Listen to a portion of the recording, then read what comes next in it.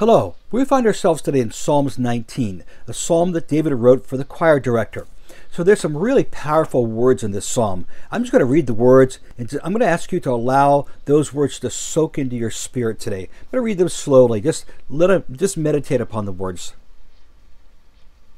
The heavens are telling the glory of God, and their expanse is declaring the work of his hands. The law of the Lord is perfect, restoring the soul. The testimony of the Lord is sure, making wise the simple. The precepts of the Lord are right, rejoicing the heart. The commandment of the Lord is pure, enlightening the eyes. The fear of the Lord is clean, enduring forever. The judgments of God are true, they are righteous altogether. They are more desirable than gold, yes, than much fine gold, and sweeter than honey and the drippings of the honeycomb. And let this last part be a prayer today.